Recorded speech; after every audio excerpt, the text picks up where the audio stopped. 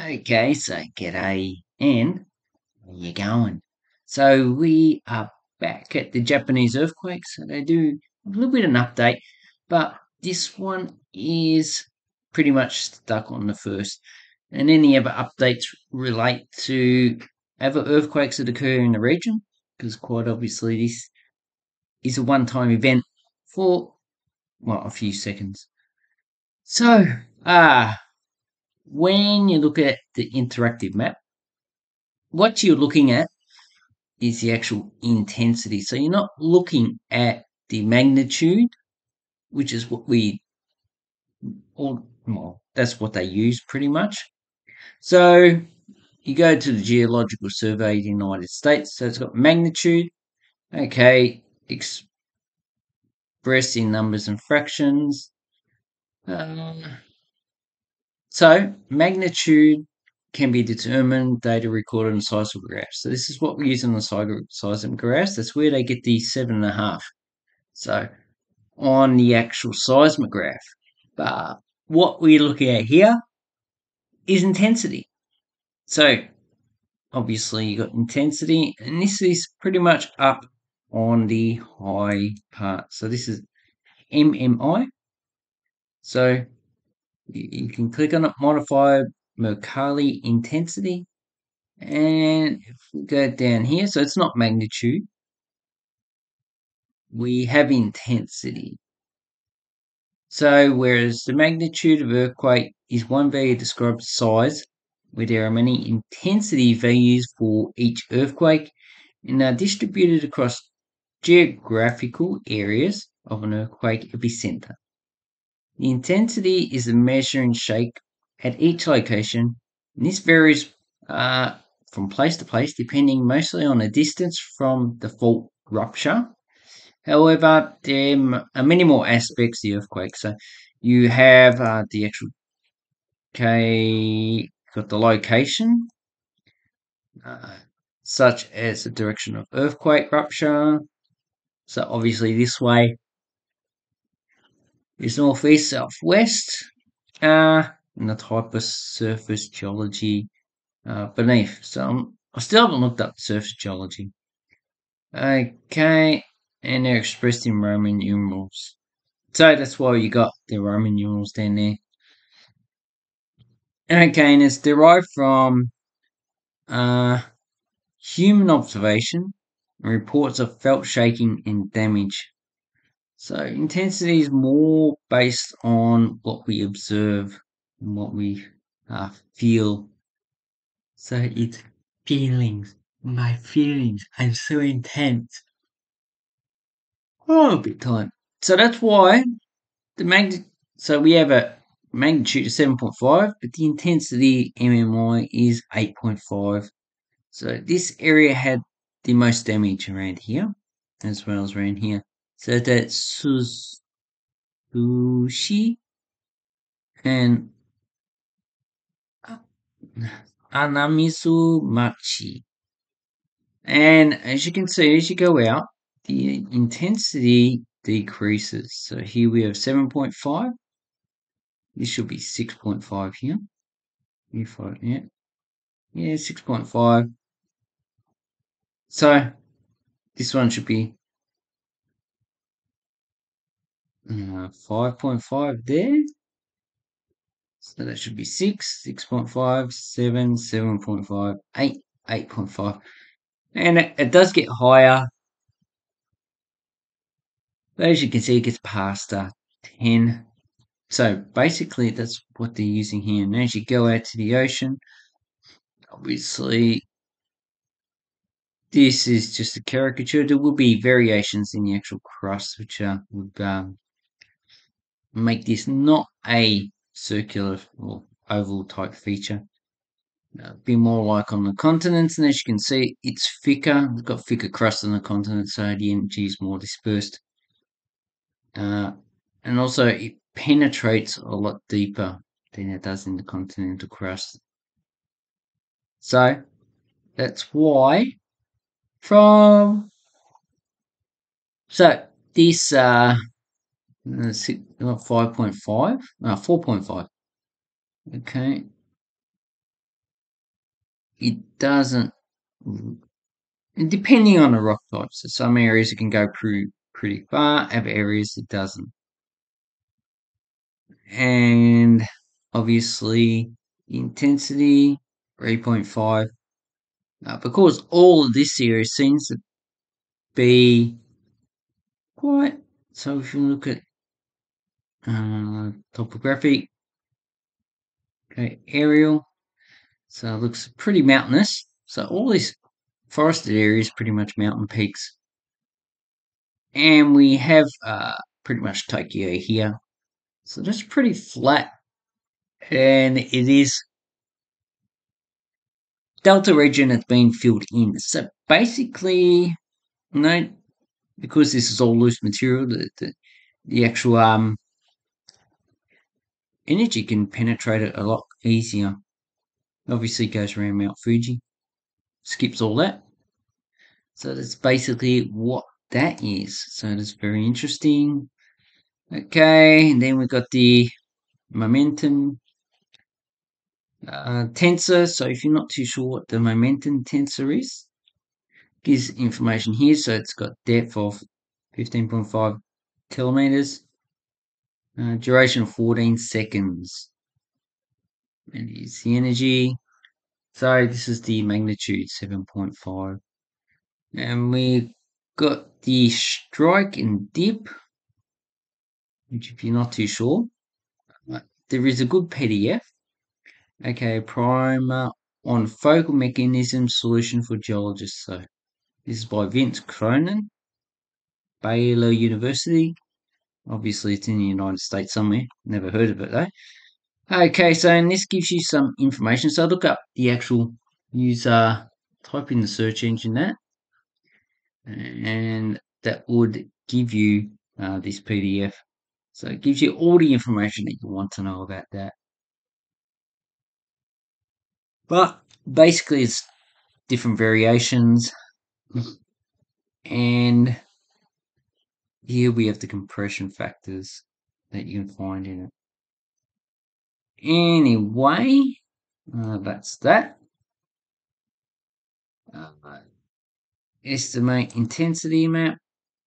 So contours. So you got different variations. So these are all the actual places where the readings are taken. Here's saying. So if you're not too sure what they are, obviously it doesn't give you information on what you're looking at. Alright, so you'd actually peak spectral acceleration,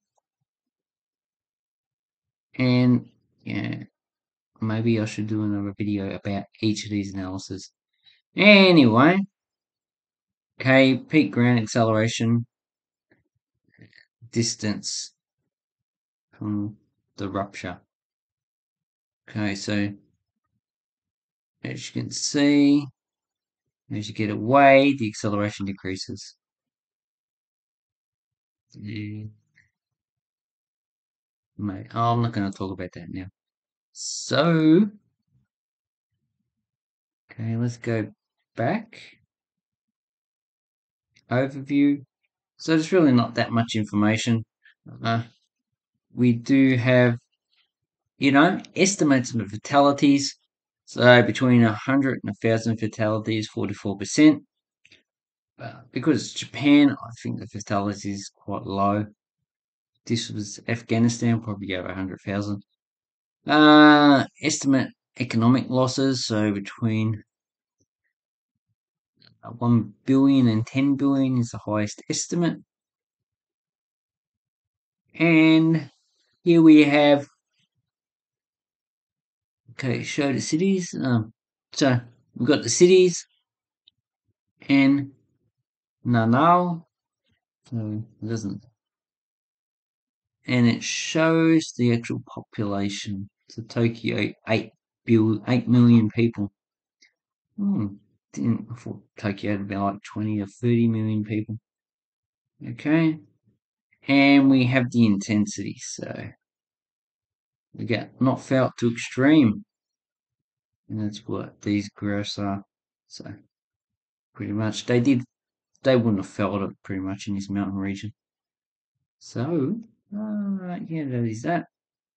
Oh, and then we got a finite fault. So this is interesting. Just shows you the direction of fault and the intensity.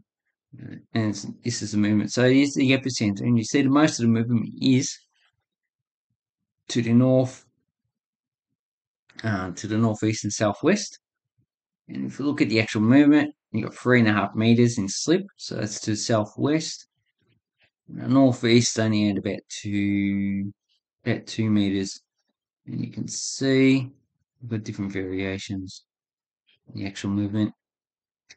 So 10, this is pretty much to the southwest. We have a 75 kilometers distance, and to the northeast we have 100 kilometers. But in this region here, doesn't seem to be any movement.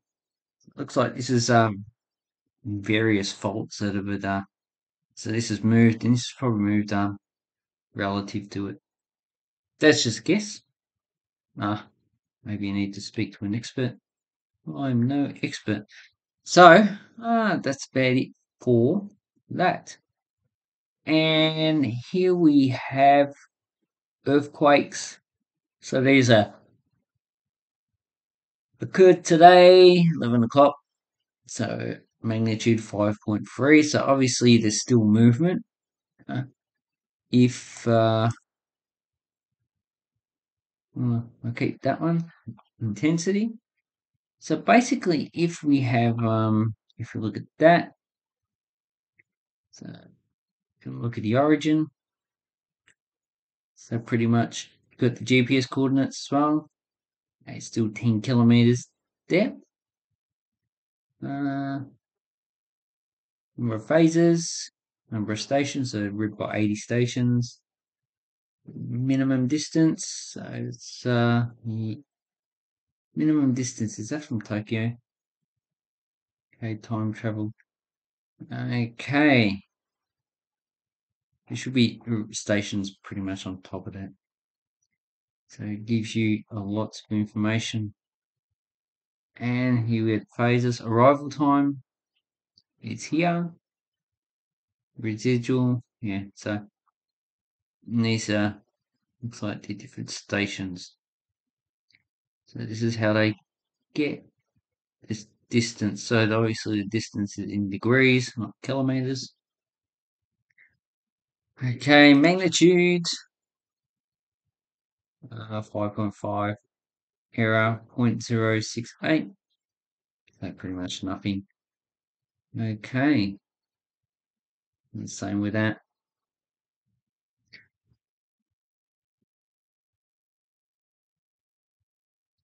And here we have some other ones. So this one is 4.8. 4.8. So obviously the intensity after the actual earthquake is decreased, but it doesn't say if there's been any movement, or if this is just residual energy that's actually caused this movement. Obviously, there's no other earthquakes around Japan, but if we go out, you can see there's another one between, I think this is Yangtze and the Philippines plate, 4.8 again, but at a depth of 72 kilometers. So it's caused by the actual subduction of that plate. Other one caused by subduction. It looks like, but this is Luzon, so it's on the actual opposite side of the Philippines main island. Here we have one close to Mindanao, and that's 5.2. And here we have another one just north of Sulawesi in Indonesia. And that one in between Sulawesi and, is that Flores Island? No, it's Timor. Yeah, there might be Flores. We've got Java and Bali there. So I don't know all the islands in Indonesia. Then we've got one north of Papua New Guinea.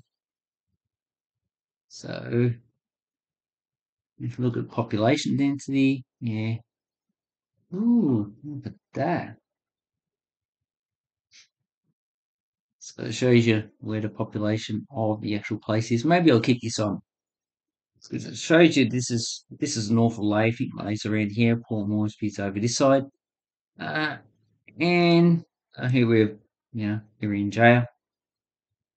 If you look at the other ones, out in the ocean, as you can see, most of the population to the west is on this peninsula. So we'll look at the population of the Philippines. Anyway, let's have a look at some other earthquakes. Got none around New Zealand or the Pacific. Okay, let's go out. So we do have a few in the United States, so the Aleutian Islands, obviously in the ocean. Got quite a few in Alaska, but obviously they're small, 2.6. And you can see the population density is actually quite small. And there's virtually no one that lives up here. This is all pretty much just forested. And I think the Bering Island. Okay, so and then we have one in the Caribbean. Oh, we've got a few just south of Puerto Rico. Looks like we've got one on the mainland, 13.9 kilometers. We've got a few in the ocean. And as you can see, look at the population of Puerto Rico. It's quite heavily populated. And here's uh, the actual fault line that we can see. Yeah. So is there anything else in South America? Looks like we've got a few in Chile and Argentina. This big one. Yeah. Ooh, 150 kilometers. So this is caused by the subduction of the actual Pacific plate under the South American plate. And here we have one, 113 kilometers, 4.6. But as you can see, it's not really populated. You have a lot of population here. So this is in between Bolivia, Peru, Chile, and Argentina.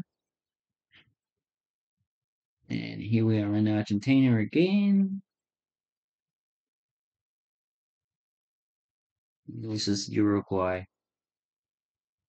And Paraguay's up here. Obviously, population's quite low because this is all bloody Brazil.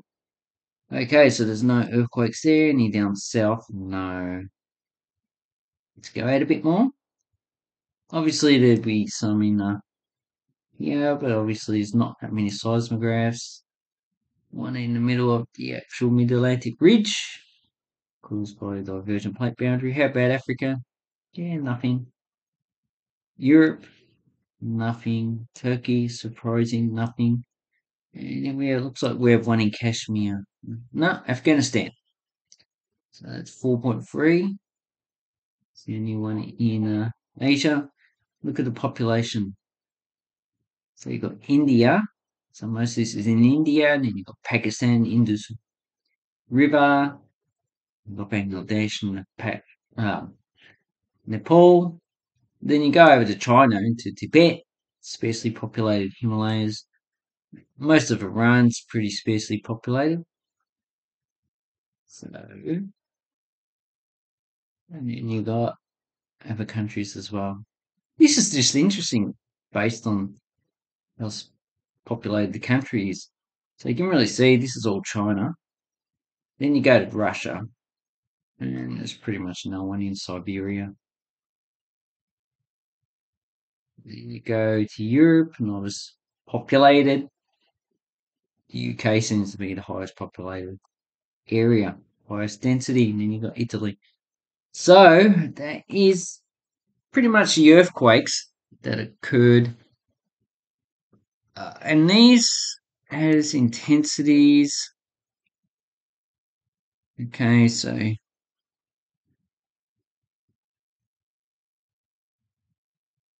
you got 7 plus. So quite a lot of earthquakes are not shown on here, and we have a list here. So newest first, so Chile is the newest one. we had down here. So they probably always have earthquakes. Oh, and here with San Andreas Fault. So this is in California, just north of Mexico. And yeah, they're nothing really to worry about. So anyway, if you want to look at the actual information, focal mechanism. So what was the focal mechanism of this one? If we look at that, so looks like it's an oblique slip fault, which is what the San Andreas fault is. But this indicates the actual angle.